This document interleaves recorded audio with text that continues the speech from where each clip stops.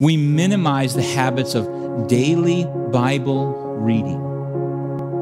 We minimize the habits of daily prayer with our God. Luke 16:10, he that is faithful in that which is least is faithful also in much, and he that is unjust in the least is unjust also in much. Be faithful even when it doesn't seem important. I want to just be an encouragement to you today.